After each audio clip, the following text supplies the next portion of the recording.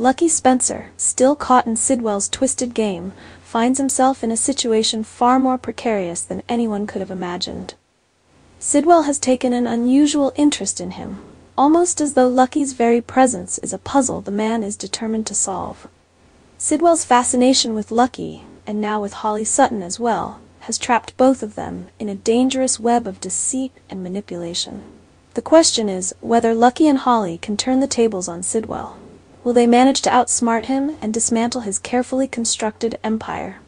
The stakes couldn't be higher, and with every passing day, the grip Sidwell holds tightens, leaving the duo with fewer options. Their only chance lies in finding a way to expose Sidwell's weaknesses, but can they succeed before it's too late? Time is running out, and the consequences of failure could be devastating for both. Meanwhile, back in the heart of Port Charles, Sasha and Cody find themselves embroiled in their own tense confrontation. Standing on Quartermaine property, facing the imposing and ever-grim Tracy Quartermaine, the odds don't seem to be in their favor. Tracy, with her cold and calculating demeanor, is not easily swayed. Yet, despite her stern exterior, there is a sliver of hope. Thanks to a heartfelt conversation with Stella, Tracy has managed to work through her issues with Cody, albeit grudgingly. It's far from a smooth resolution, but at least it's a step in the right direction.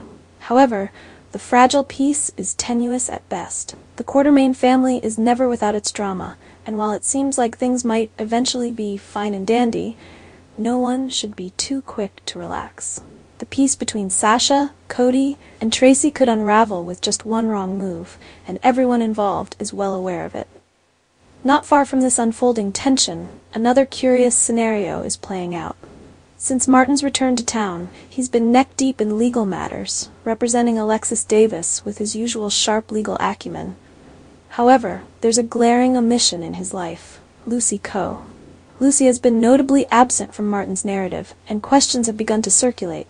Why hasn't he mentioned her? Why has he kept his distance? The answer to that becomes clear when Lucy finally corners Martin, demanding answers about his sudden silence.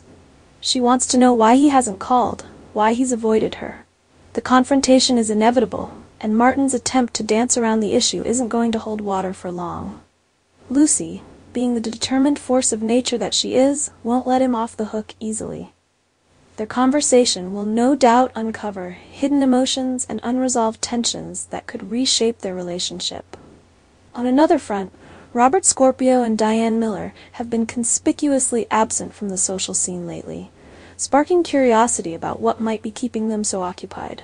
The two are known for their fiery debates and their tendency to clash over almost everything, so it's only a matter of time before their paths cross again.